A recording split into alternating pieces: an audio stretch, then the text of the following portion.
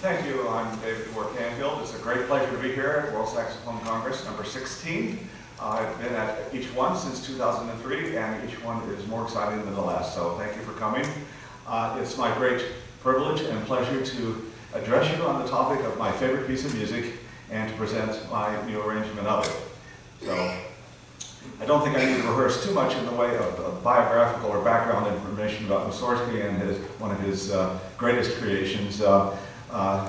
Modest Petrovich Mussorgsky lived from 1839 until 1881, living to the ripe old age of 42, reminding me of American humorist Tom Lehrer's comment that it is a sobering thing to reflect on the fact that by the time Mussorgsky was my age, he had been dead for 20 years.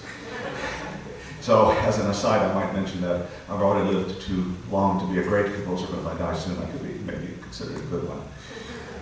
In any case, Mussorgsky was part of a group of Russian composers, nationalist composers, known as the Mighty Five, or more accurately translated as the Mighty Handful, comprising Mily Balakirev, Cesar Cui, Alexander Borodin, and Nikolai Rimsky-Korsakov. All these composers were associated with a circle of musicians, artists, poets, painters, with Vladimir Stasov, who was a musical encourager, shall we say.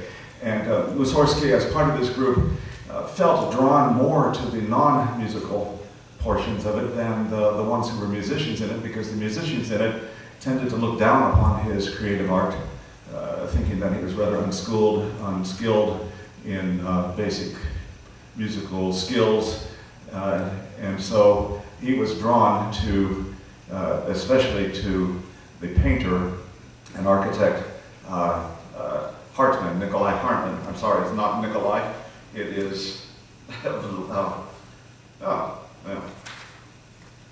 Victor, I'm sorry. Victor Hartmann was born in 1844, and Mussorgsky became acquainted with him in around 1869 through Stasov. And Hartmann died very suddenly in August of 1873 of an aneurysm, and this event sent Mussorgsky into a bit of despair. He began drinking even more than was his norm, and disappeared from his circle of friends for extended periods of time. It was only in the spring of 1874, February and March to be precise, that when Stasov put on an exhibition of approximately 400 of Hartmann's paintings and drawings, that Mussorgsky visited this exhibit and began to be relieved from his depression. And we can be quite certain that it was this exhibition that motivated and inspired Mussorgsky for his pictures at an exhibition. We do not know exactly when Mussorgsky began work on this work. It was sometime in the spring of 1874. We do know that he finished the fair copy of the piece during the month of June of that year, but there are no surviving sketches to give us any hints about his first thoughts on the piece. We do have his testimony from his letter to Stasov that he was making very good and quick progress on the work that he originally called Hartmann, but the work was not premiered or even performed anywhere during Mussorgsky's lifetime, as far as it's known. This is a little surprising, considering that Mussorgsky himself, a very fine pianist, the best pianist of the five, went on tour in 1879 through Russia, and as far as is known, did not perform the piece.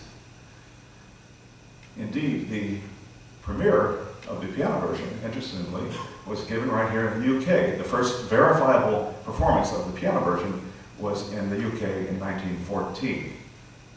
Prior to that, though, we had an orchestration undertaken, probably at the suggestion of Rimsky-Korsakov, who oversaw the publication of the piece in 1886. And it was done by a little-known student of Rimsky-Korsakov's named Mikhail Tushmalov. Tushmalov did not orchestrate the entire work, but did the better part of it, and this version was done, conducted by Rimsky-Korsakov in 1891. So Pictures was launched in other than its original garb.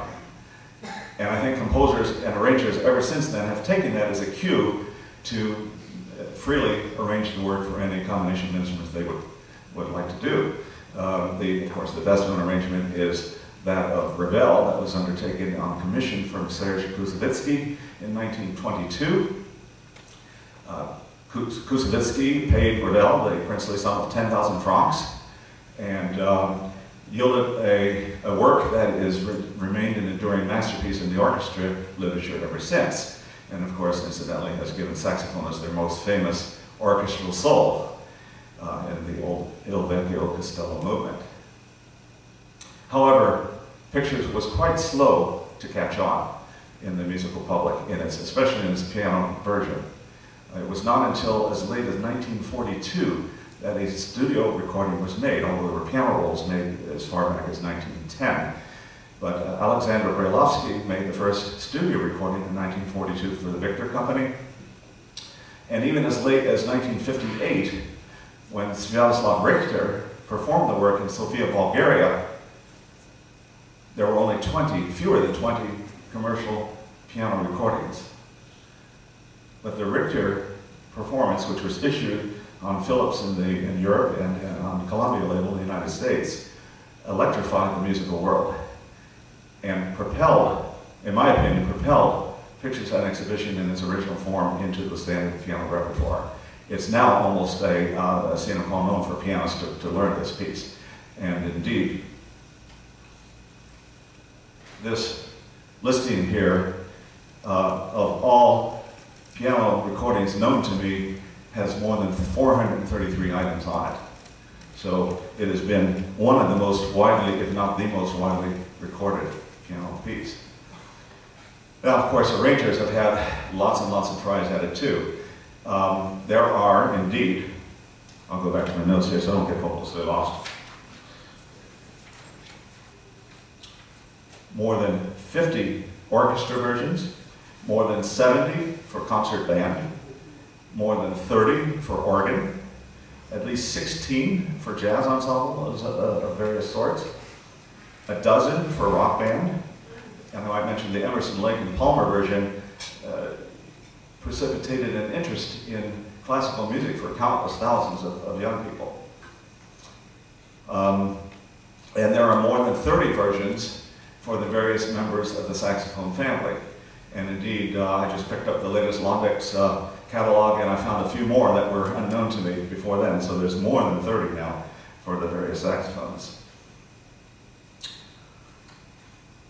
So what accounts for the present popularity of this work? I would say there's a number of reasons for that. Very likely the idea of a piece based on friendship or memorial for one's dear friend is a big part of the draw of the piece. Of course, friendship is one of the motivating human interactions that we have. But I think it goes way beyond that. The tie-in with the world of art is another factor, certainly, but I think we also have to assume that because there were many works of music tied in with art before Pictures and after that, that's not the only explanation as well. I would suggest that Pictures presents us with a panoply of various aspects of life itself.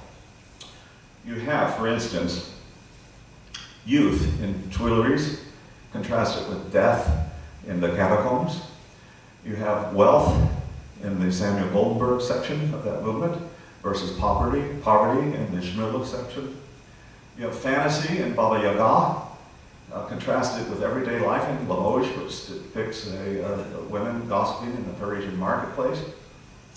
You have Beast of Service in Biguot, contrasting with Creatures of Mere Potential, as in the ballet of Unhatched Chicks. And you have a picture of true emotion that exists in Il Vecchio Castello, the old castle, with a troubadour singing to his lady. That could contrast with a completely grotesque distortion thereof in Nomus, which depicts a misshapen and rather ugly dwarf. So Pictures then not only portrays Hartmann's artwork for us, I think it gives us a good portrayal of Mussorgsky and Hartmann themselves, but even more than that, I think in pictures we can see ourselves. Every person that comes to this piece to perform it, or every person that comes to this piece to listen to it, can see something of him or herself in this work.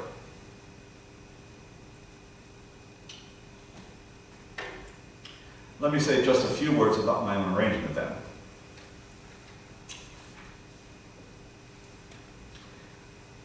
As an inveterate collector of every known arrangement of this masterpiece, having collected some, as I say, over 400 piano recordings and more than 500 different arrangements of the work and more than 800 recordings of those 500 arrangements, you can imagine that as a composer, I would be drawn to doing my own arrangement someday. And I doubt that this will be my last arrangement, unless I indeed do die quickly and become a good composer by doing so. So I thought of doing an arrangement for saxophone a long time ago as I became interested in the saxophone.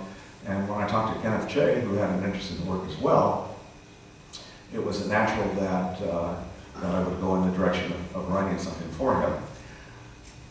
The idea of doing it for 4 saxophones and piano was also rather natural in the sense that it's hard to conceive of a movement like biguo, which is a lumbering depiction of oxen pulling an ox cart, a very heavy ox cart.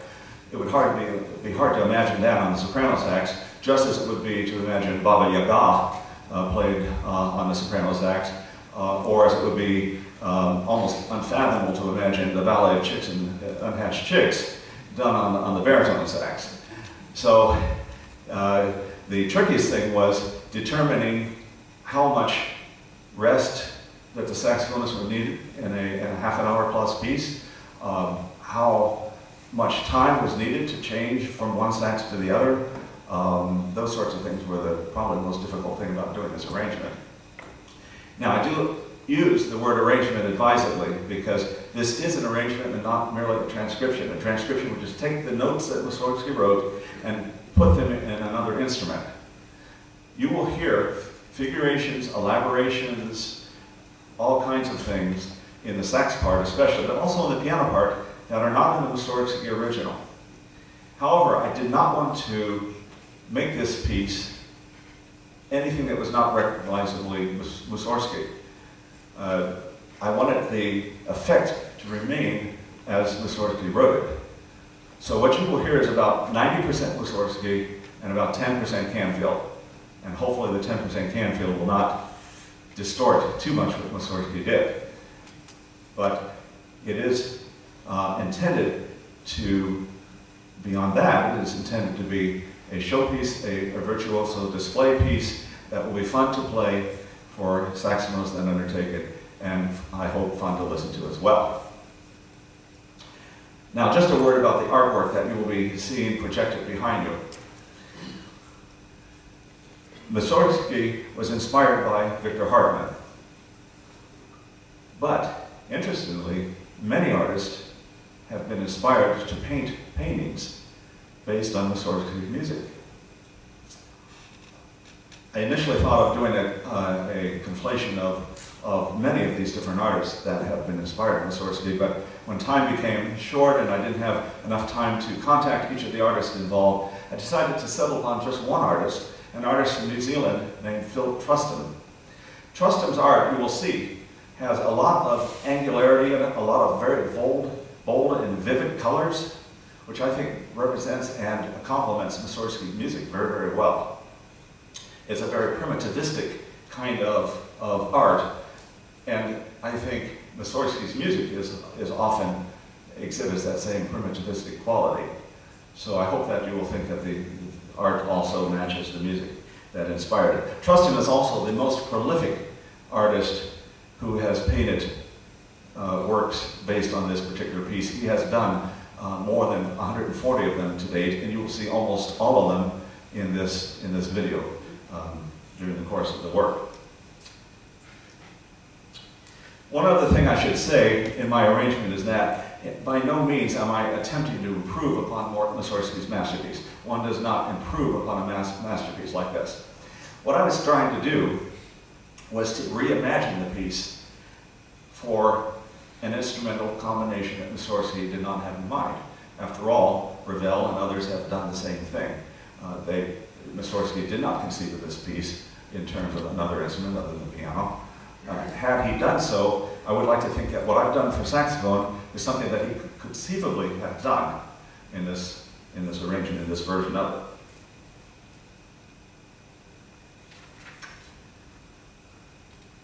All right, I think in the interest of time, I will just open up if there are any questions from any of you that I can answer briefly. Otherwise, we'll go to the piece itself. Anybody have a question? All right, well, thank you. And I would like to thank before I go, Kenny Irons and his crew for their assistance in getting set up here. And without further ado, I'll introduce Dr. Kenneth Tse and Dr. Alan Huckleberry to give the premiere of pictures at an exhibition in this room.